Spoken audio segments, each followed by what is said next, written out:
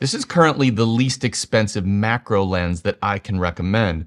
And in the past, my number one recommendation was this Laowa 65mm f2.8 lens.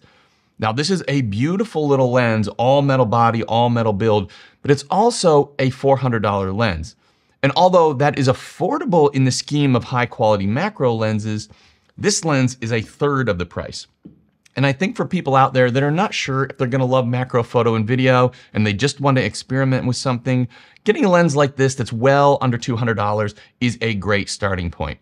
And using this lens, the Laowa lens and the new lens side by side, I probably get about 98 to 95% of the results with the new inexpensive lens that I do with the Laowa lens. So I think you can really use them interchangeably in most situations, so you don't really give up a whole lot for the price point. In full disclosure, this lens was provided to me at no cost to myself, but this is not a paid or sponsored video, and all the opinions are my own. And when we talk about macro photo, macro video, the first thing I want you to know is it's not necessarily just taking close-up pictures of coins or taking pictures of flowers.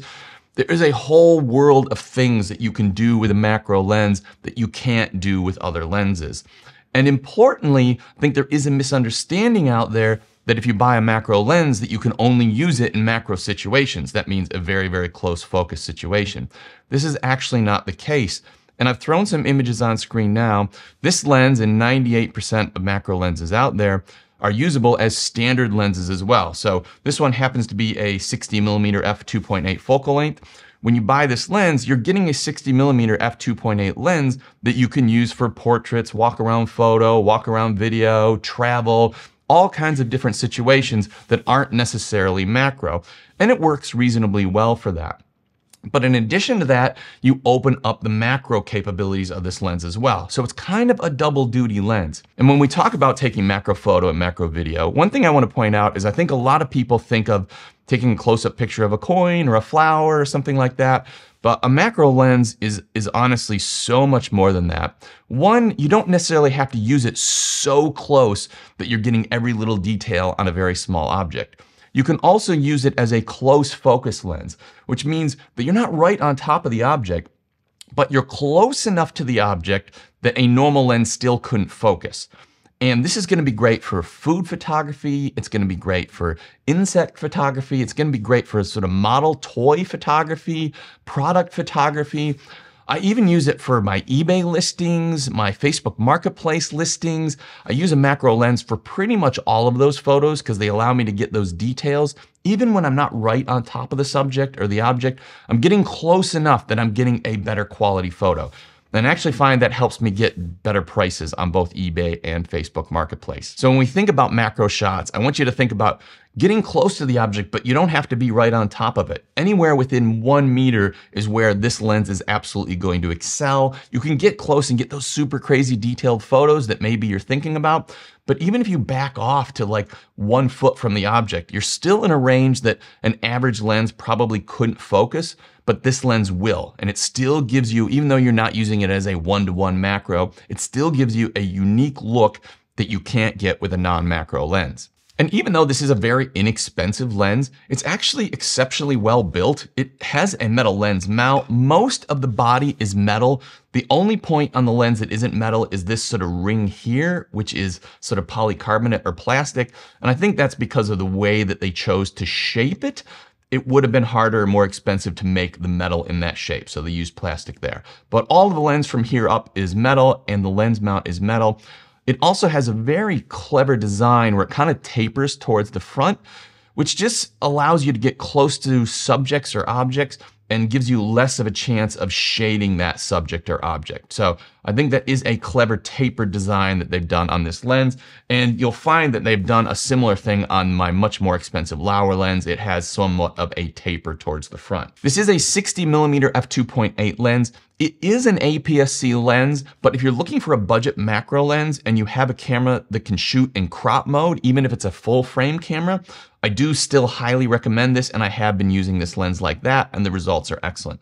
You also, if you do have a full frame camera, to get a cheap full frame macro lens is going to be very expensive. In fact, that really isn't a cheap full frame macro lens. So if you want to experiment with macro, even if you've got a full frame sensor, As long as it shoots in crop mode, I would still highly recommend this lens. And obviously this lens is going to excel at resolving the detail on most of the crop sensor cameras out there now. And there's really only one negative aspect that I can point out about this lens. I don't think it's a deal breaker. I've been able to work with it, but it's something that you should be aware of.